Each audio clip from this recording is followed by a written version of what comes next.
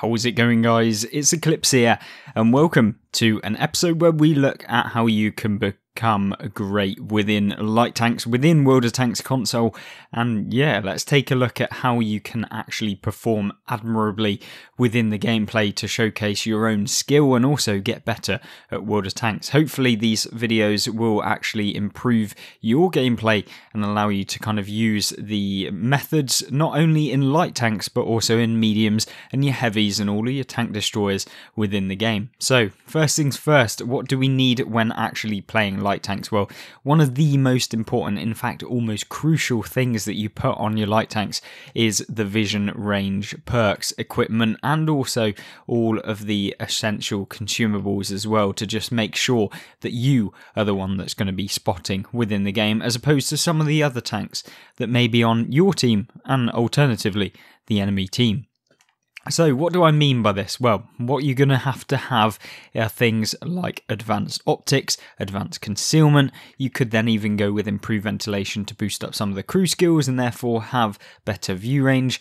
And yeah, alternatively, what we've gone with within the RU251, the tier 9 German light tank that we'll be featuring within today's gameplay as well later on in the video, where we showcase how to actually play within the game. Yeah, we've gone with the gun stabilizer to make sure that on the odd occasion you can actually hit the target rather than just having to rely on your teammates to be able to hit them.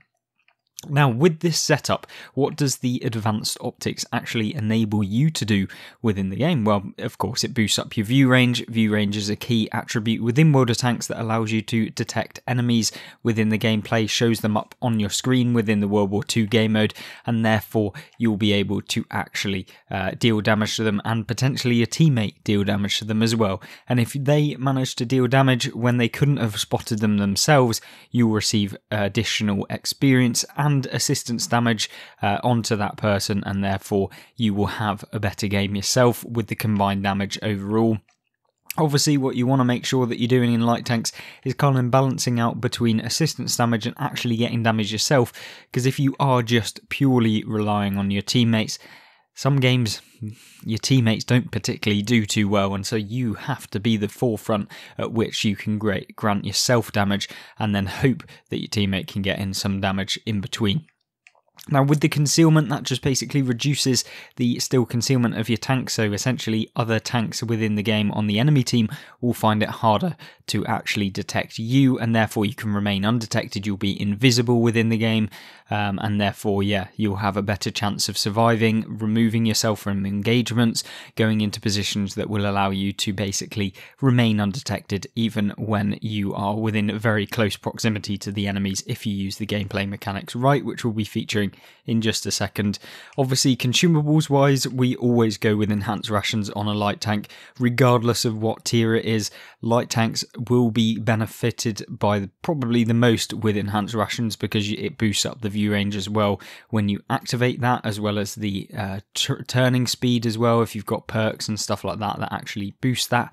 And coming on to the perks, you want to make sure that you have Sixth Sense, a absolutely crucial, if not you must have this perk within your light tank, because it allows you to know when you've been spotted, and if someone else has outspotted you, typically it's a light tank or a tank destroyer that has really good camo, so you need to know what you're going to be facing at any time within the game, and also when you need to kind of move out of the position that you may be trying to hide in with this perk, and it's so essential. Obviously then Born Leader, we then went with all of the situational awareness to boost the max view range, green thumb, muffled shot, and also camo expertise, just so that we have all of the actual expertise in terms of your camo, so that you can then reduce that still concealment and boost that vision range. Hence why you see the disparity of 230 meters between the vision range and the concealment, meaning that yes, your view range is almost double the speed or double the distance of when you can actually get detected. So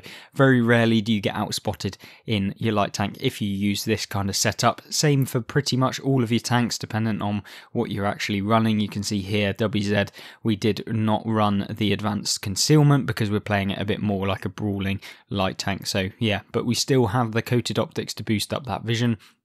But yeah, that is exactly what you want to be doing. Let's actually showcase how you can perform so well within the game using these light tanks and how you can outperform a lot of the heavy tanks in the game. And I'm sure a lot of you will probably not be enjoying the fact that some people are going to jump in their light tanks after this video, hopefully. So the first gameplay here on Canals, we are of course playing once again in the German light tank, the RU-251, and this is probably one of the better to be able to potentially spot a lot of the opponents within the game, and therefore you can then progress quite nicely within it. Now, in terms of being able to spot within this game in particular, what you want to make sure that you're doing is getting yourself up close and personal at the beginning of the game to spot the opponents. You don't want to be going all in. What I mean by up close and personal is you want to get within distance or view range of a lot of the opponents within this game. And this position right here is a perfect example of doing that. It allows you to get a lot of vision on anyone that tries to cross into the upper right corner of the map. And as you do that, you have a lot of teammates generally that will be able to get some shots or at least give you a little bit of assistance damage to kind of free up the ability for you to play a little bit more flexible later on in the game, because you've guaranteed at least a small amount of damage within the game. So make sure that you're kind of thinking about that when actually playing. Obviously, when you can, make sure that you get the damage as well, because you can see as we pump a shot into the bog horror there, very nice indeed. And we can go after another shot in the WT Alf Panzer IV, who we managed to track there. And that's something you want to make sure that you're doing as well as we hit him once again. So that's a nice few blind shots into him. We're going to go for one more. He isn't there anymore. And so now we can kind of move out of the way, or at least trying to open up a shot on someone else or re-spot him within this matchup. So obviously, you can see already we picked up 979 damage with one blind fire as well, meaning we're probably higher in that, and 384 assistance all at the beginning of the game. A very, very easy way to earn yourself some credits, XP, and all of that just at the beginning of the game. And a lot of people negate the early damage and the early spotting, which really can influence what you're going to do later on. So that is kind of an imperative that I would do within your light tanks, and this is why what separates basically someone that maybe could do well and someone that actually does well within the game. It's not necessarily that you have played bad or you haven't played very well, or whatever it may be, whatever you want to call it. A lot of the times it's just down to the fact that maybe you didn't understand the matchup, or you didn't understand some of the positions, and hopefully these type of videos where we look at some of the key things within the game with regards to positions are going to allow you to then make up a better matchup. And as you can see, we're aiming always for the inner drive wheel of any tank that we fire at, because if we can do that, if we can lock them down and also deal damage, we're going to be getting both the potential to get assistance damage as well as actual damage itself. Now, one thing I do want to mention, obviously aiming. If you can aim properly within a light tank, you get really rewarded. As you can see us just pumping this AMX 1390 here on the move, we can just consistently hit him every single time. Make sure that you actually aim in front. Light tanks always have, well, typically, I should say, have good shell velocity, so the speed at which the tank round will come out of your tank and hit the opponent. That means that yes, you'll be able to then get a decent amount of XP if you're hitting these rounds consistently, and if you can manage to hit on the move. As you see, we can actually free aim as well, and this is something you want to take advantage of, maybe in a scenario where they're moving very fast. So a light tank typically will move very, very fast on your screen, so sometimes being in the sniper mode is not a good idea. And yeah, what you want to make sure is that sometimes you do use the best tactic for the situation that you may have got yourself into. Now already this has been a fantastic game, but how can we push forward in a light tank? Well, you can't go brawling in a light tank, can you? Or at least you shouldn't necessarily go all in with a light tank, because yes, you do have pretty terrible armor, obviously, for the most part, unless you're playing maybe like a Chinese light tank or a Russian light tank like the T-54 lightweight. So if you are playing any paper tanks, and that goes for the RU-251, any of the British light tanks, they all have paper armour, and that's something that you need to kind of note down if you're thinking about getting a tank like this. So use the strengths of the tank. What do we have in the RU-251? Well, it's the fact that we fire super quickly, and the fact that we have really good accuracy, the typical German accuracy of the tank as we're hitting the cupola of the tortoise. Unfortunately for us, not managing to pen, as we say it, hitting the tortoise's cupola on the move, backwards. Yeah, very easy. Trying to go for a final one. Maybe we can get one more shot into the tortoise cupola here. Can we do it? Yes, we can. Easy. And when you're in a light tank, because you have such fast fire rate, you can actually dish out the damage really quickly, and you can also retrack opponents, so you can keep people locked down very easily, and that's something you want to take advantage of. Obviously here we have a little bit of problem with the terrain, which is a bit annoying, and we've also got 3 tanks in front of us. So at this point, most people would probably just sit here, just try and trade 1 for 1 with a TD, a heavy and another heavy.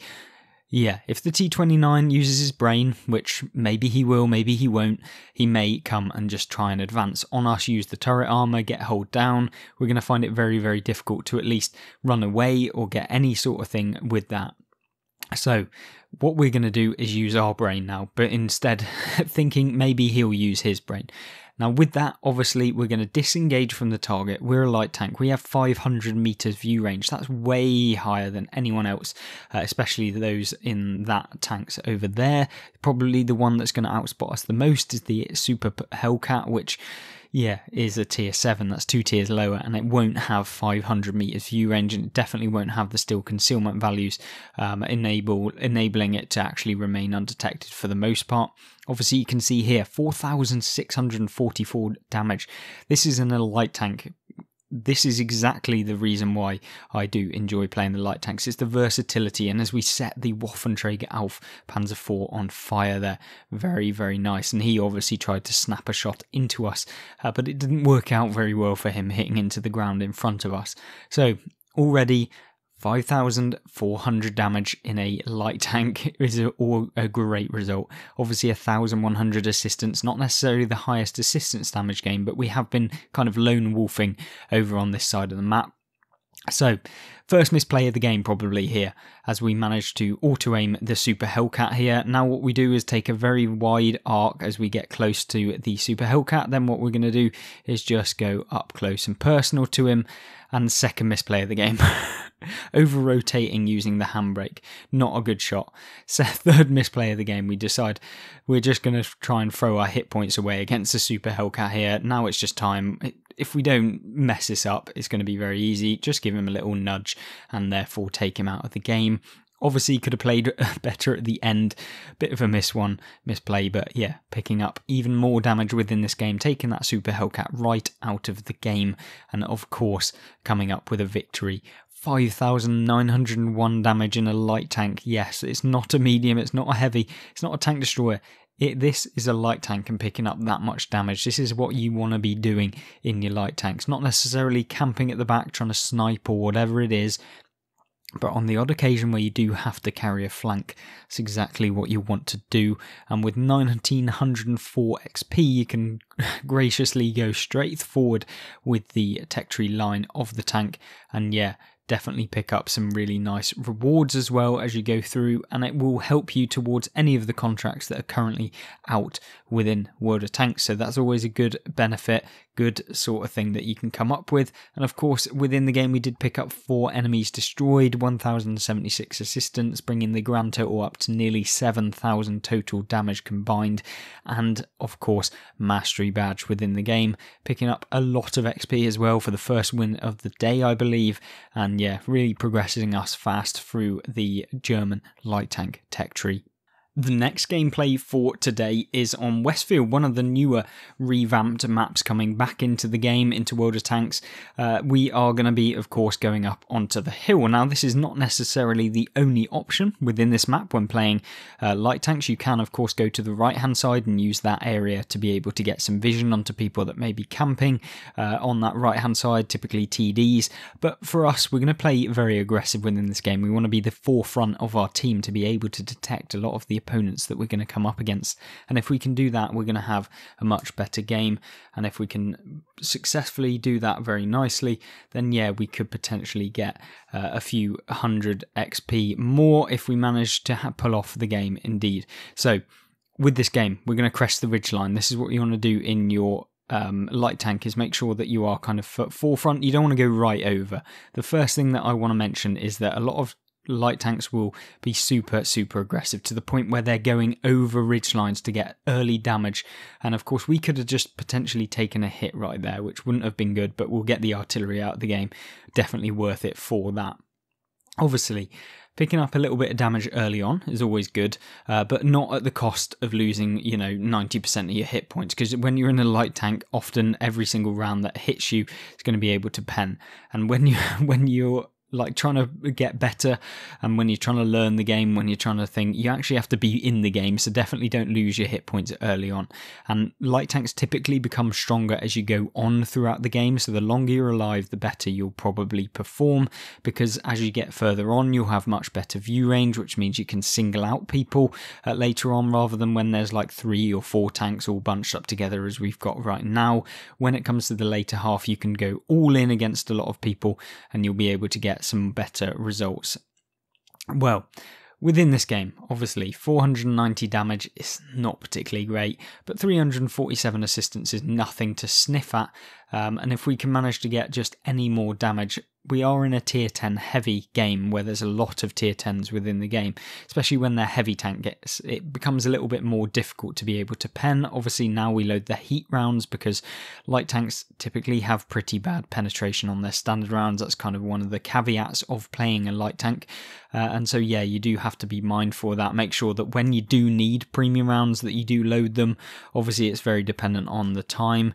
We do try and go with one, but it hits the Conqueror there, which is unfortunate, and only managed to pick up 700 combined on that one flank over here. But this is the point in the game. This is the reason why I wanted to showcase this video as opposed to some of the other gameplays I've had in the RU251. It's not about the fact that you can pick up loads and loads of damage. That was what the previous replay was all about. But this one is all about being the forefront, making sure that you are the one that's going to be pushing forward, spotting the opponents, driving your team towards the enemies. Because if you can do that, a lot of the time I find losses happen when people are too passive within the game. They just kind of, should we take a hit for this? Should we take one hit between 7 of us to be able to progress this flank? Or are we all just kind of going to wait and hope that this guy just somehow magically misses a shot and we can all rush him?